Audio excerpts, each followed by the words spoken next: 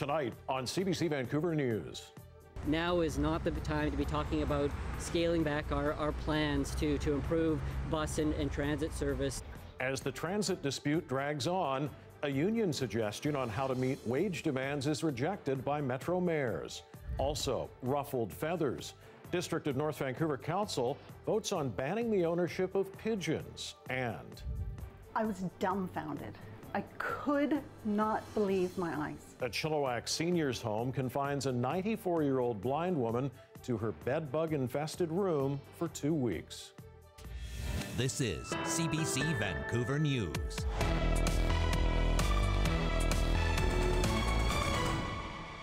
Good evening. Metro Vancouver transit operators say they could be parking their buses later this week if they don't get a new deal.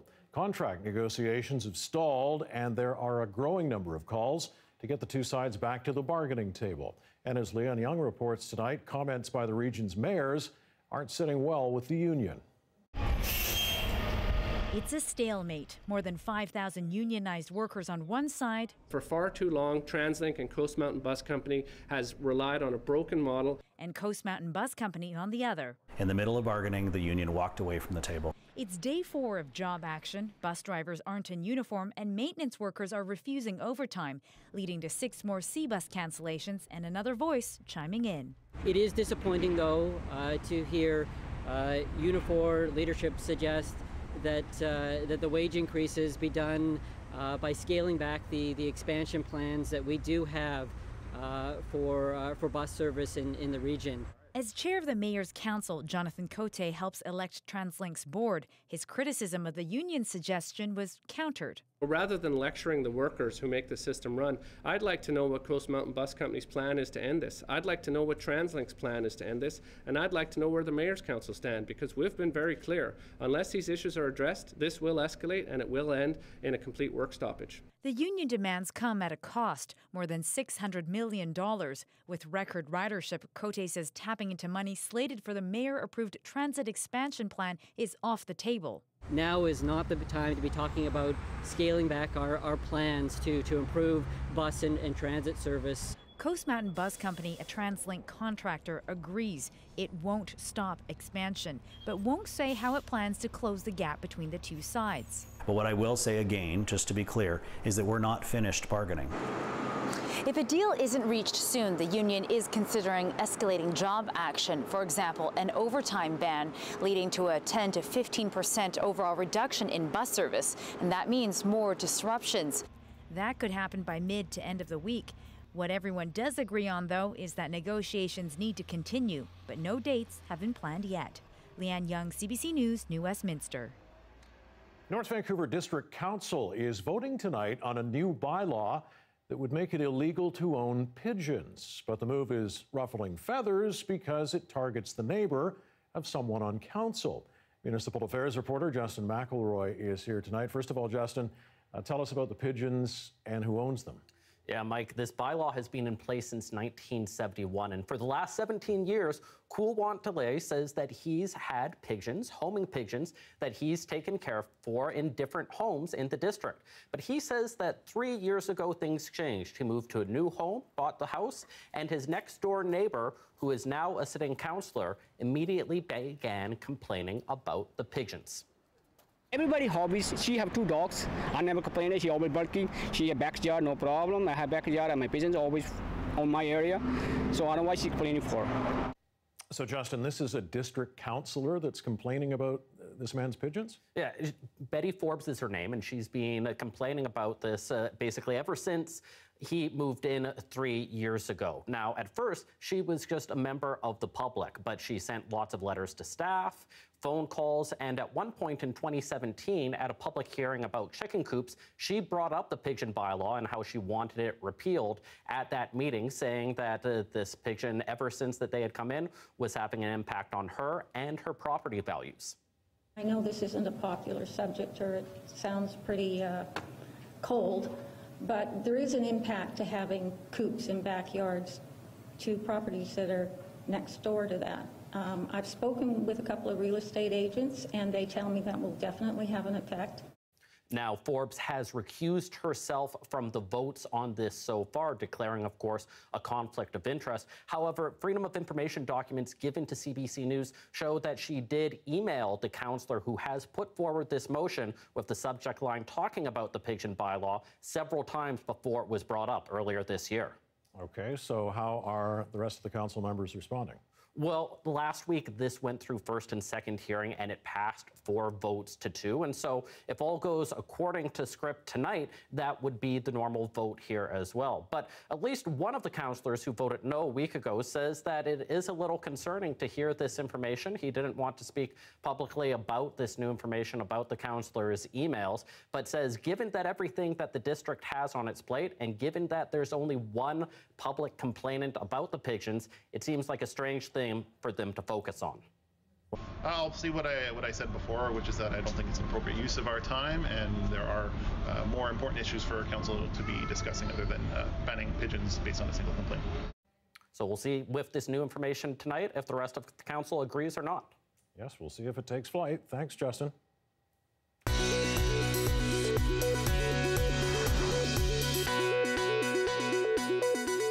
An Ontario woman is going public tonight after learning about how her elderly mother was treated at a nursing home in Chilliwack.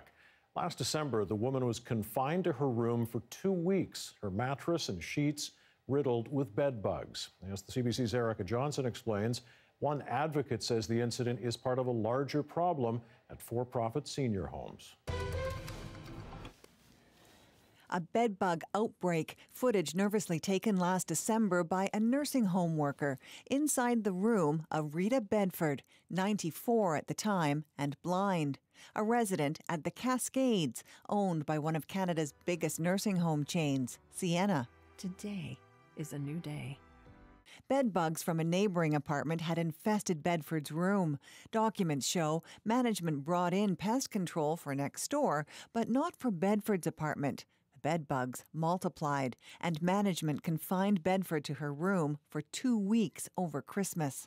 A worker sent the secret video to Bedford's daughter. I was dumbfounded. I could not believe my eyes.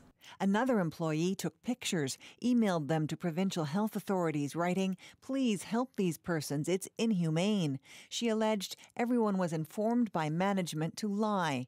Since Bedford was blind, she couldn't see what was going on. I could not believe that a facility in Canada, subsidized by the province, would allow something so hideous to happen. BC's Ministry of Health investigated and found the nursing home was not in compliance with several regulations, including protecting residents from abuse and neglect. This lawyer is currently pursuing dozens of lawsuits against all 3 of Canada's biggest nursing home chains, Sienna, Extendicare, and Rivera, alleging neglect and abuse.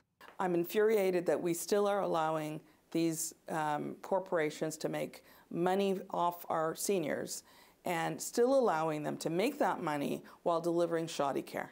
The allegations against the big 3 chains haven't been proven in court. The companies say they don't have merit. And Erica Johnson from Go Public joins us now. So, Erica, what is Sienna Senior Living saying about the conditions that Rita Bedford was living in? Well, we asked the company for an interview and it declined. Instead, it sent us a statement saying that it apologizes for the overall experience and it admits that its actions should have been better. We did ask a couple of times why the decision was made to confine a 94-year-old woman to her room for more than 2 weeks, and we didn't get a response. Okay, so what repercussions, if any, did the company face after the incident first came to light? Well, the BC government, the Ministry of Health investigated and found the home was not in compliance with a number of regulations, including not protecting seniors from abuse and neglect, and not having sanitary conditions, and having insufficient staffing levels. So that was its finding in May. The province checked in again in June. The chain was still not in compliance. And as recently as last week, we were told that that home was still not complying with those regulations. Now, in BC, there are no fines when this happens. And so the government wouldn't respond when we said, what are the penalties? It appears they are just working with this home to get it up to compliance. All right, Erica Johnson from Go Public, thanks. Thank you. Well, don't go viral, get your flu shot. That's the clever message from Fraser Health and Vancouver Coastal Health, reminding people to get vaccinated against the flu. Health authorities kicking off their annual flu campaign today.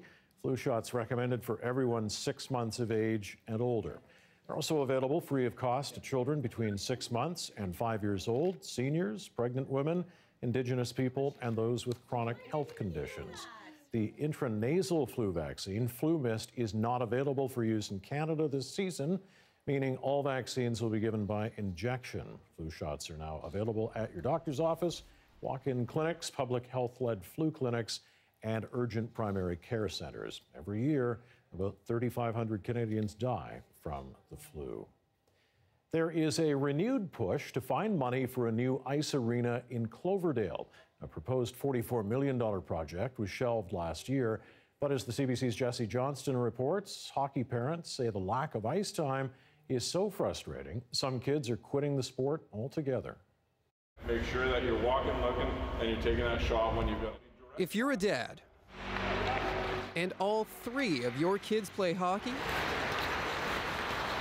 you spend a lot of time at the rink. As we had with my son's team, 2 back-to-back mornings of 5:15 a.m. to 6:15 a.m. practices. He wouldn't mind the early mornings so much, but he also coaches his 16-year-old daughter's team, and she plays late at night. I think when we're trying to study for exams and then having to go to late night hockey, it's pretty hard. The city operates 9 sheets of ice at 5 different arenas, up 1 sheet from last year.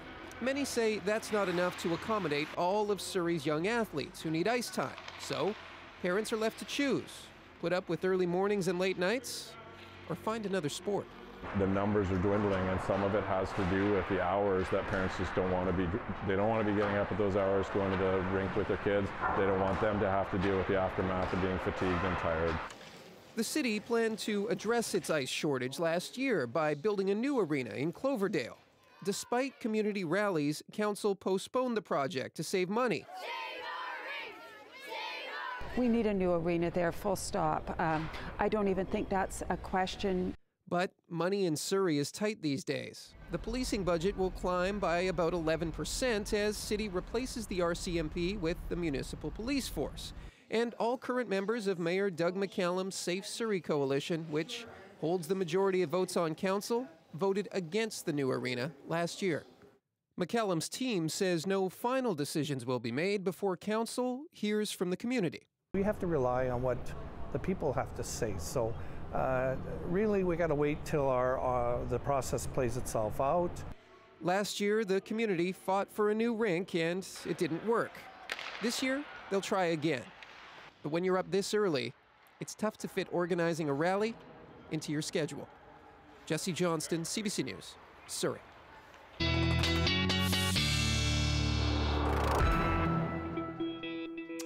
Brett is here now. We certainly have had a great stretch of weather, but a little bit murky out there tonight. Yeah, murky, hazy, foggy, kind of using these terms interchangeably. We've had a lot of stagnant air that's essentially just gone straight to the surface and really hasn't had the chance to mix up. So with the combination of some fireworks over on Halloween and just in general, fine particulate matter, we're going to start to see a few of those fog patches carry on throughout the overnight and then maybe even last into tomorrow morning. Temperature-wise, though, our story is pretty straightforward here, only looking at about 6 or 7 degrees across much of the lower mainland, a little warmer actually over toward Vancouver Island, and that's all pretty well where we should be for this time of year. There are just a few little patches of cloud or some fog here and there. Really, it's going to be quite localized, but I did want to show you that just to the other side of the Strait of Georgia here, we are dealing with a special air quality statement that has been put in place by Environment Canada. It's surrounding the community of Duncan, so there is some restrictions in place about open burning, but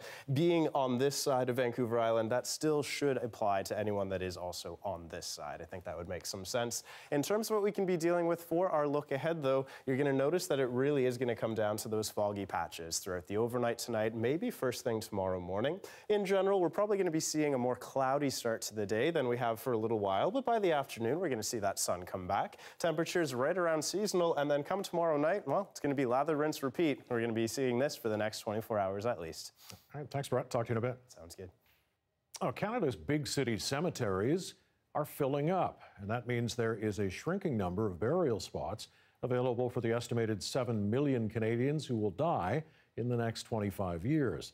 That has officials looking for some creative solutions. CBC's Karen Pauls shares some groundbreaking ideas in Vancouver.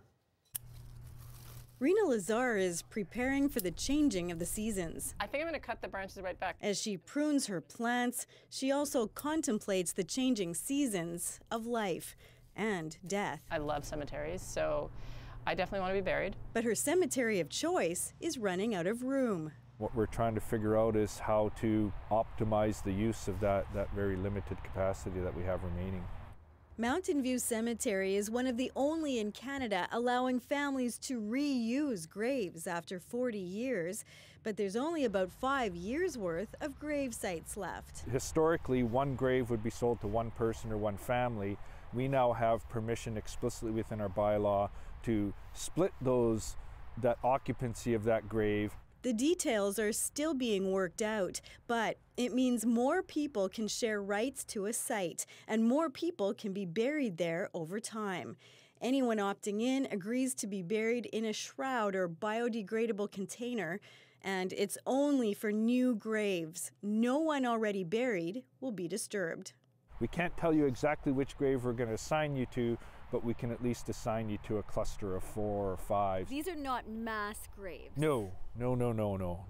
These are not mass graves. These are people who are agreeing and want to be buried in a grave that they're sharing space with someone else. These are columbaria. This cemetery planner says the lack of space is becoming a crisis across the country. Planners don't talk about cemeteries. Politicians won't talk about it.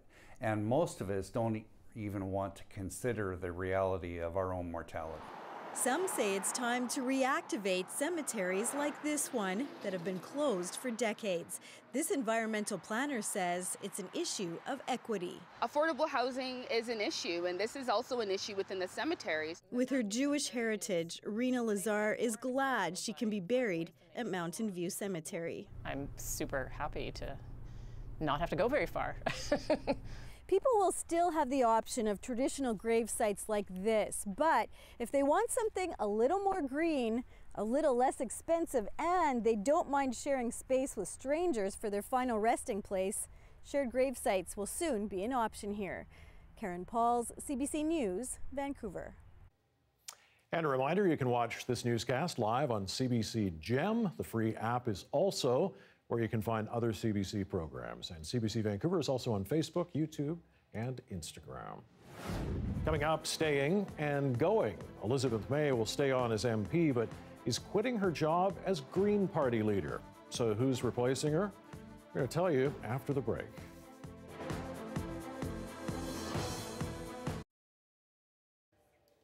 Well, thanks for staying with us during the 3-minute commercial break on television. Well, this weekend at the Woodwards Building in Vancouver, volunteers were buzzing with preparations for a turkey fest, fixings and all.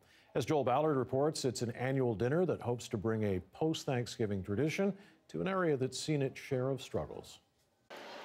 The tables are set, the food cooked, and there's a long line of hungry dinner guests. Soon, more than 1,000 people from around the downtown east side are expected to fill this atrium for the 10th year of hot turkey dinners. There's definitely a need for it. You know, there's lots of hungry people, and it's a really great opportunity to have everyone come together and do a community event that also helps out as well and provides a warm meal. And with the doors open, the seats are filling up. Among the crowd is 65-year-old Terry Olowinski. I came here to eat like everybody else. She says this meal is a chance to treat herself. Usually I do the cooking. This is her 4th year attending the dinner, a tradition of sorts. It all stems from a commitment by the developers to build a relationship with the neighborhood. Since the redevelopment of Woodwards, it's been very important to make sure that there's a sense of community. A touchy subject, as the area and those who live here try to cling to their identity amid the squeeze of gentrification. A neighborhood that is home to some of the city's most vulnerable, while also boasting luxury condos.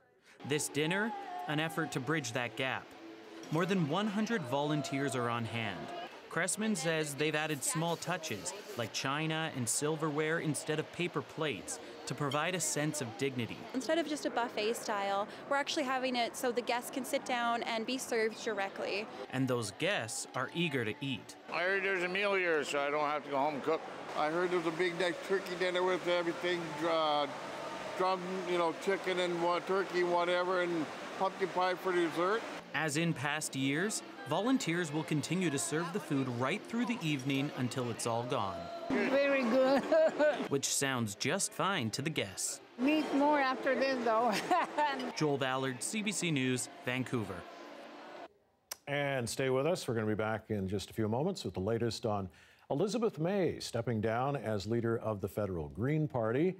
And we've got some incredible footage, drone footage, to show you of the southern resident killer whale population. UBC researchers looking into that. All of that coming up in just a couple seconds.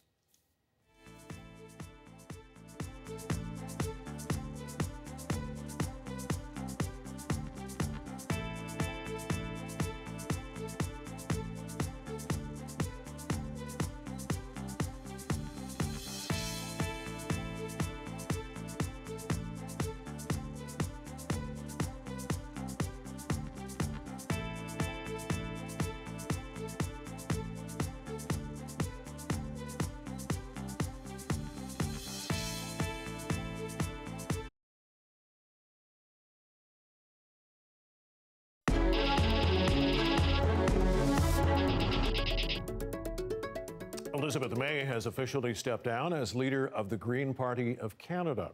May made history as the first Green MP to be elected to the House of Commons back in 2011.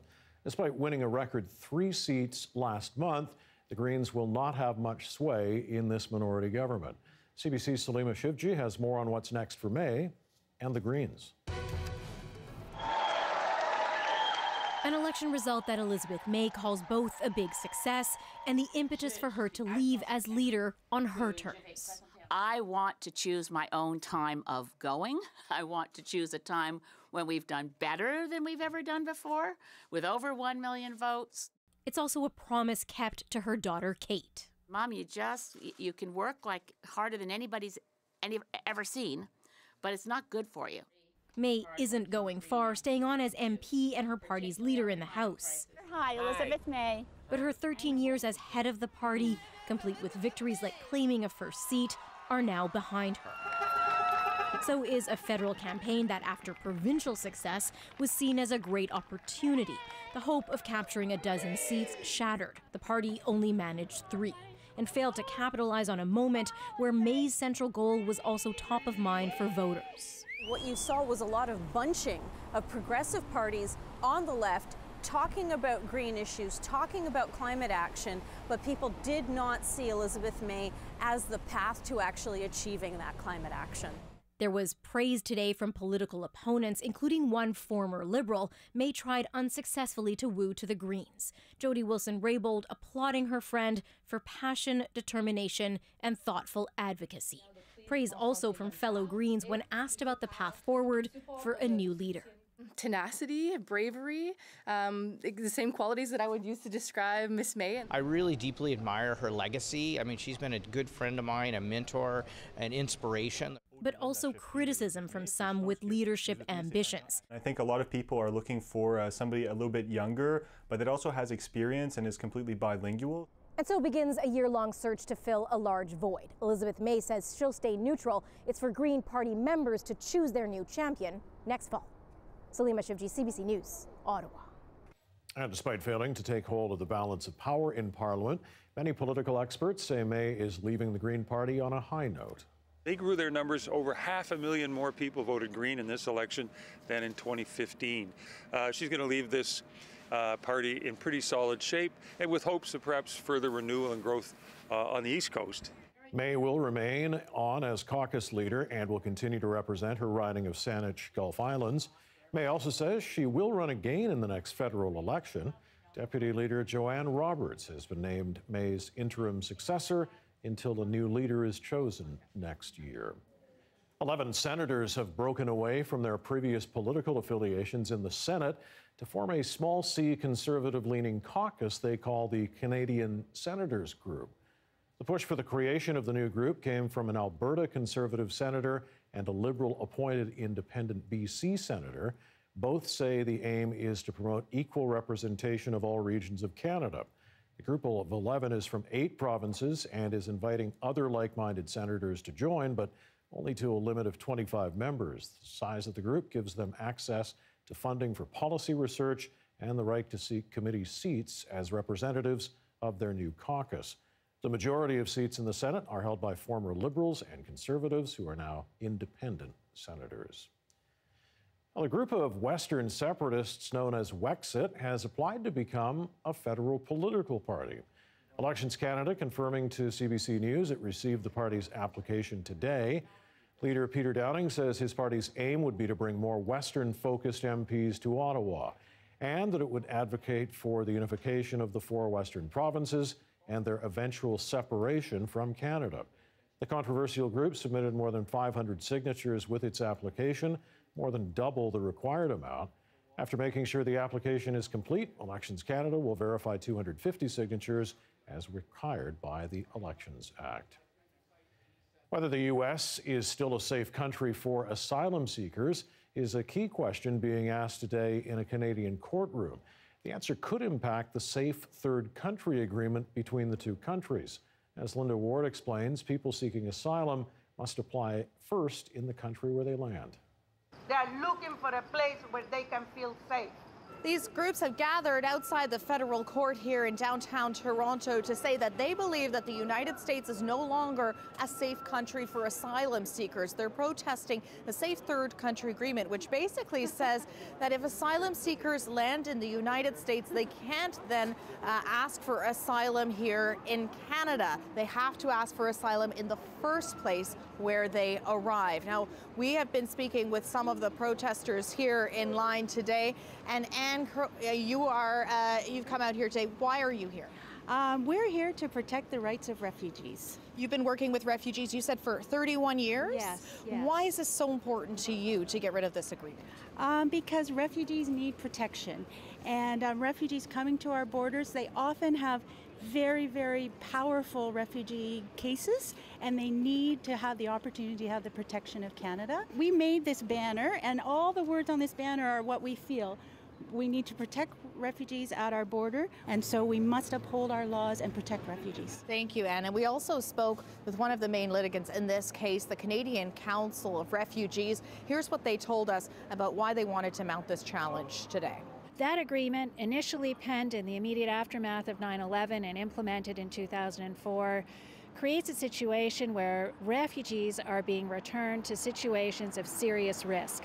Particular classes of vulnerable refugees in particular end up in detention, languishing there for extraordinary periods of time in egregious conditions. And they're one of 3 advocacy groups that successfully challenged this back in 2007, but that was overturned on appeal because the court said that they had not heard from anyone who was directly affected. But in court today, we've been hearing the often harrowing stories of the litigants that have come forward in this case. Now, in the recent federal election, the Liberals said that they were going to try to modernize this pact, but in the meantime, this case will be before the courts here in Toronto all week. We anticipate the ruling will take much longer than that. Linda Ward, CBC News, Toronto. Some incredible images. They're using drones to monitor orcas from above on the West Coast. So why are they doing it, and what are they seeing? That's next.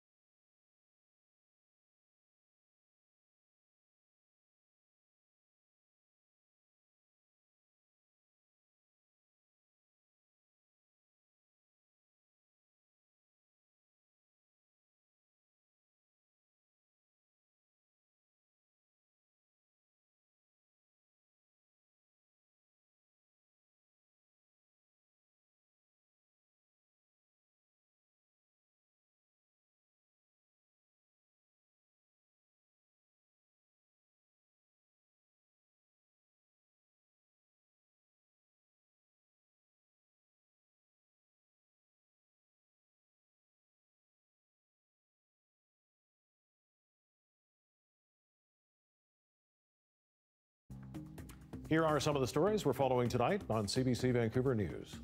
The list that I saw last week was every single project that they had planned in the next number of years was somehow going to be impacted if they treated the drivers fairly. We just don't buy that. As job action continues and could escalate, Metro Vancouver mayors are wading into the transit dispute, rejecting a union suggestion to scale back planned bus expansions for the next decade to cover the cost of wage demands. Also, District of North Vancouver Council voting tonight on banning the ownership of pigeons, but the only person who has them lives next door to a councillor who says it would affect her property values.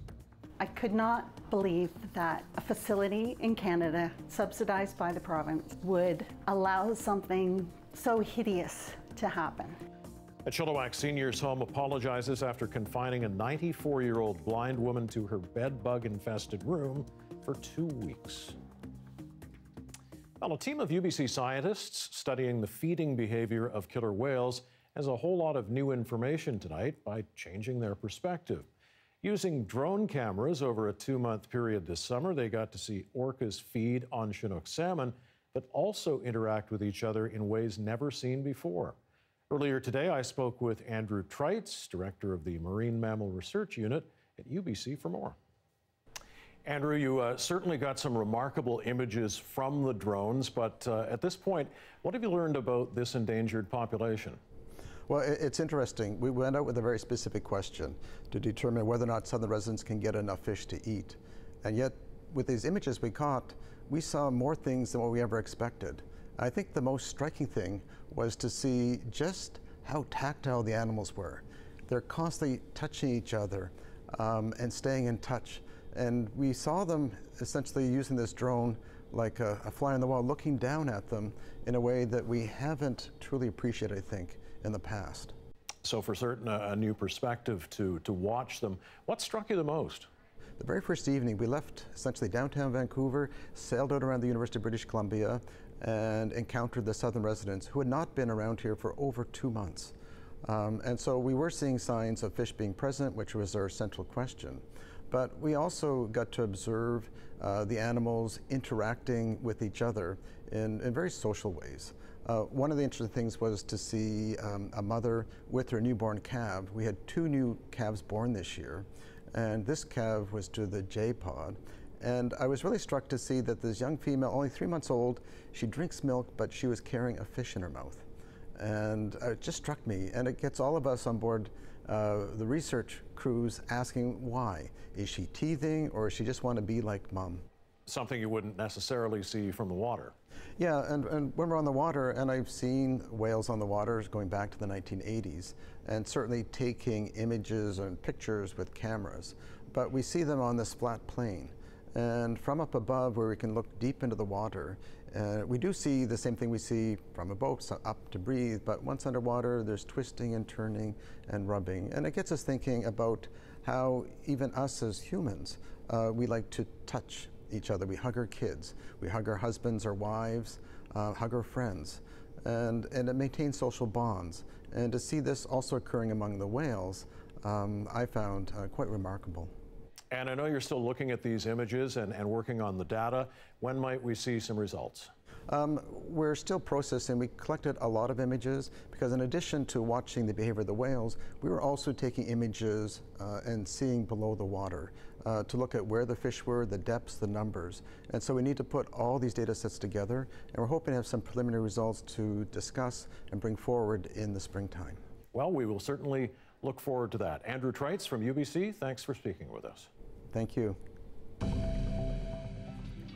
Well, daylight coming an hour earlier today as we enter standard time. Might be darker every day, but there still's been quite a bit of sun around. Is there more to come? Brett has the full forecast coming next.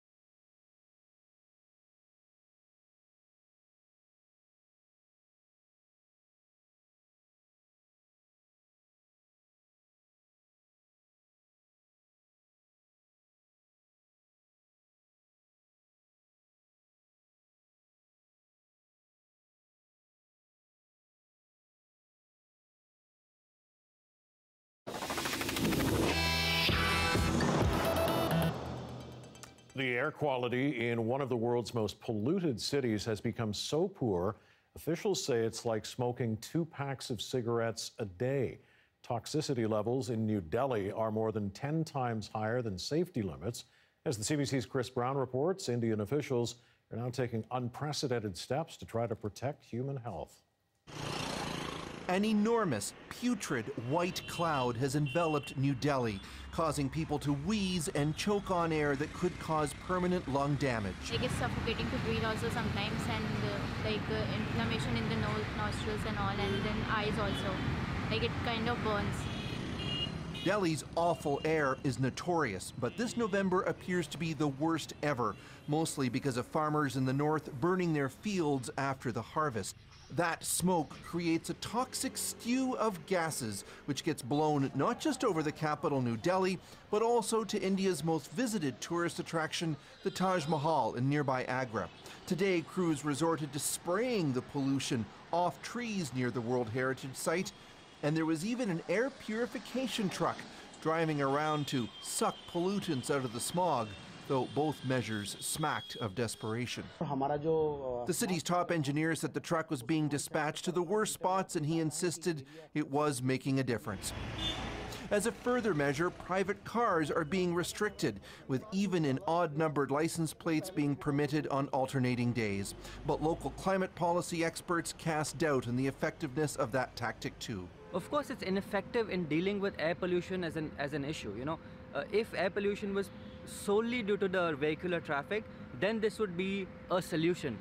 Right now, it cannot be a solution because motorized private transport has a very small share in the whole pie. Using farm machinery instead of burning to get rid of the crop leftovers is widely accepted as essential to solving Delhi's wintertime smog problem. The government is subsidizing some farmers to buy the new equipment, but its benefits may take years to be felt. And even then, it won't do anything about industrial pollution, which is also a huge contributor to India's dirty air. Chris Brown, CBC News, London. Yeah, it's not something new there. This happens pretty much every year at this time, largely because of that burning. Yeah, but to hear that this year in particular is about the worst ever, I mean, that's saying something there. And 2 packs of cigarettes a day. 2 packs of cigarettes. That's not great, so. Nothing like that here. Absolutely although it is a little murky. Yeah, we've got a little bit of murkiness going on, but certainly nothing compared to that. But I personally noticed the early sunrise today. I don't know about you. Back to the sort of like 7 o'clock hour as opposed to the 8 o'clock? 8 o'clock hour? I'm trying to find a positive with that. Anyways, have a look at what it was like here, because now the sunrise happening at just shortly after 7. I believe it's about 7:15 or so. But of course, yes, as everyone was talking about today, say goodbye to that sun by 4:45 in the afternoon. But fortunately, there still was some sunshine. We are in November. This is no surprise. And I wanted to really just prep you for what we can be expecting throughout this month. Now, November is by far the rainiest month in Vancouver. We get 186 millimeters of rain on average, and that means that about 20 of our 30 days in the month are going to be rainy. Well, here we are on the 4th, and we haven't had a single drop yet, so we're still hanging on. This is looking pretty good. It has been unusually dry, however. We saw our last bit of rain on October 25th, so that means it's been about 10 days.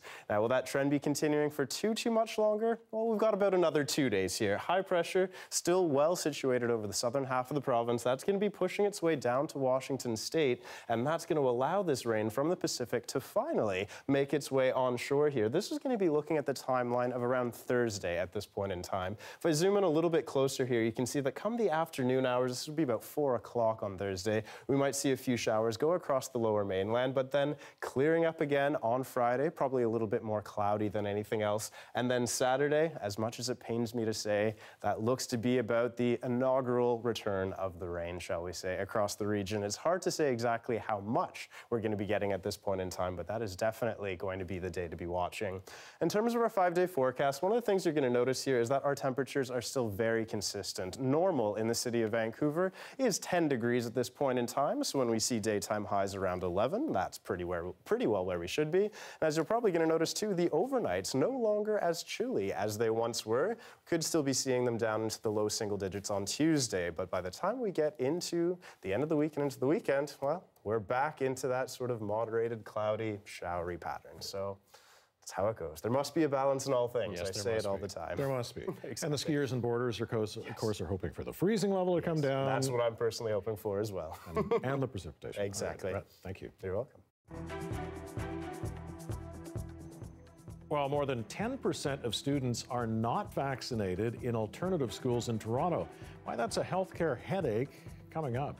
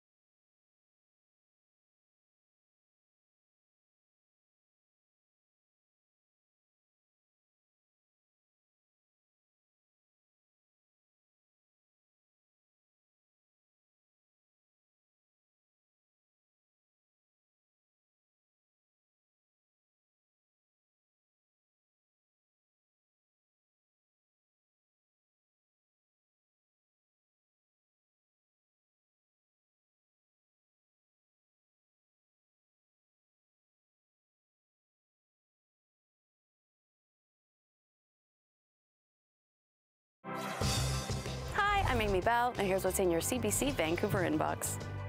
Join Leanne Young as she moderates the next UBC Dialogue series, Is It Time to Wave the Flag? A discussion on what needs to be done to build a more inclusive society in Canada. And get your tickets today to Corleone's moving Remembrance Day concert, Protect Us from War. Get your tickets and learn more at corleone.org. For more on these events, check us out online.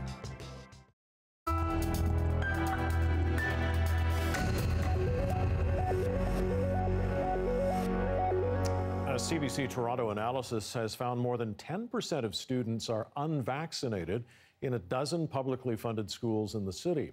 All 12 are alternative schools, and the students receive vaccination exemptions for religious or non-medical reasons.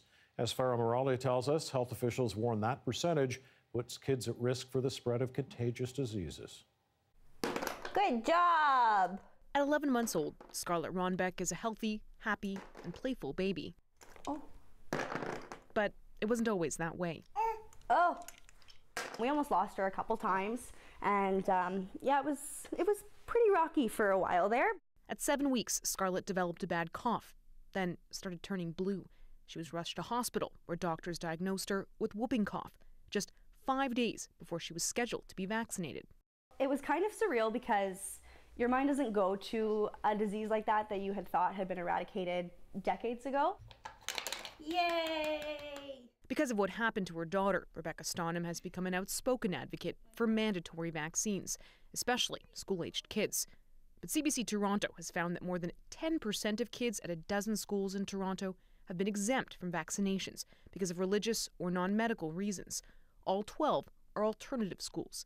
7 of the 12 are in downtown Toronto. The school with the highest percentage of students that are unvaccinated because of those exemptions Da Vinci School at more than 36%. The second highest, Alpha Alternative Junior School on Brant Street, with more than 22%. As a parent, does that concern you? I mean, not really. I understand why people choose not to vaccinate their children. I don't know, I just think life is full of risks, and I don't think it's a big issue, personally. Though the percentage might not concern those parents, public health officials say that's dangerously high. If we had an exemption rate of, say, 10% across all schools in Toronto, we could definitely see outbreaks of measles. And we've seen that in California, we've seen that in New York. Federal, provincial, and municipal health authorities all agree vaccines are critical in preventing the spread of infectious diseases like measles. But they say misinformation on the dangers of vaccines persist. This rally held at Queen's Park was in support of a Superior Court challenge against mandatory vaccines. They do cause injury. Our government pretends that they don't. A lot of it is false truths, and they've understood it and take it to heart, and they've chosen not to vaccinate their children. And so that's why what we're really trying to do is to get at the 20% of parents that are hesitant. You want to play with your tractor? Meanwhile, Stonham says she'll continue telling her story in hopes of changing a few hesitant minds. It would definitely be to think about your actions, because there's more than just your children. I can guarantee you that if any parent was in the situation that I was in, they would probably have a little bit of a different outlook on vaccines. The CBC's Farah Morali reporting tonight from Toronto. Now, police in Ontario are investigating after a group of stunt drivers stopped traffic on a major highway. In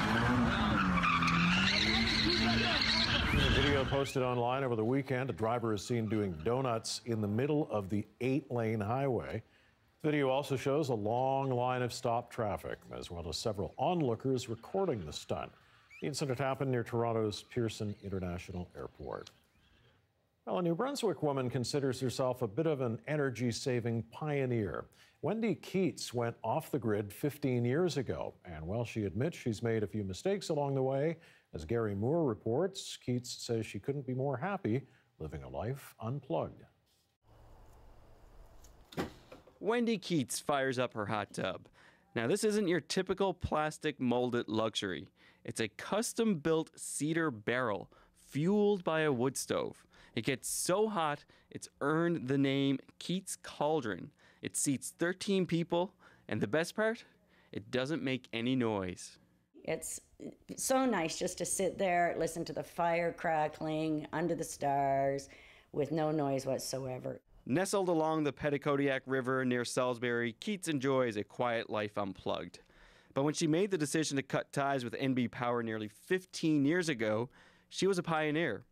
And she's the first to admit she made mistakes. Oh, wrong size system, not understanding how batteries work, ruined my first set of batteries, really not understanding, I think, and so therefore not being able to do the best job that you can with the equipment that you've got. For a while, but this little meter... But Keats stuck with it, and is now a bit of a trailblazer for people looking to make a similar move. Oh, it's very viable now, much more, I think, than it was when I went off the grid. The Keats homestead is powered by solar panels and heated by south-facing windows and a wood stove. And she has an on-demand hot water system. Wendy continues to renovate her 2,000-square-foot home, adding a guest room and an office. But the biggest payoff? I haven't seen an NB Power envelope arrive in my mailbox for 15 years now, so that's pretty cool. Keats says she spends about $1,200 a year for wood and propane and laughs at the thought of ever reconnecting to the grid. Gary Moore, CBC News, Salisbury. It's a traditional practice that was banned for many years. Coming up, we'll meet a BC artist who's bringing back traditional Indigenous tattooing.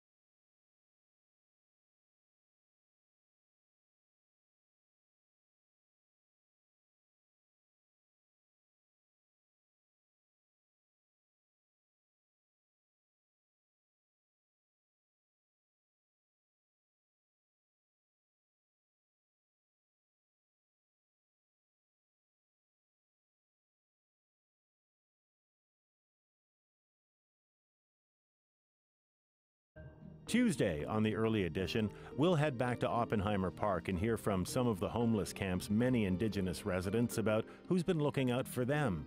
That's Tuesday on the early edition beginning at 5 a.m. on CBC Radio 1.